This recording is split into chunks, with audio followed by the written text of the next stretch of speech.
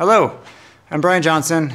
I'm an emergency physician, and today we'll be using the Clarius PAL to assess the knee. In the emergency department, someone comes with acute knee pain, specifically swollen knee or increased warmth, you really want to assess for a joint effusion.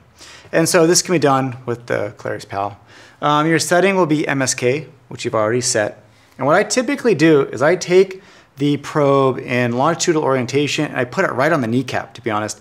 And I oftentimes use both hands. And what I see is this very bright hyperechoic structure, and that's the patella. And oftentimes what I do is you move either inferior or superior to see if there is an effusion. You'll see the quadriceps insertion, more superior, and you will see the patellar insertion, more inferior. You can also assess lateral and medial for effusion or other derangement of the knee. But primarily, you're looking for an effusion. Typically, I would find an effusion in this prepatellar space. What you'd see is hypoechoic fluid in this space.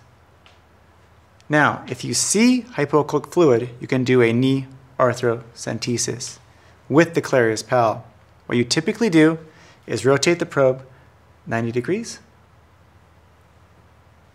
and you would insert your needle in a longitudinal plane into the prepatellar space for arthrocentesis. You can do knee arthrocentesis blind, but ultrasound helps with your accuracy and minimizes your complications.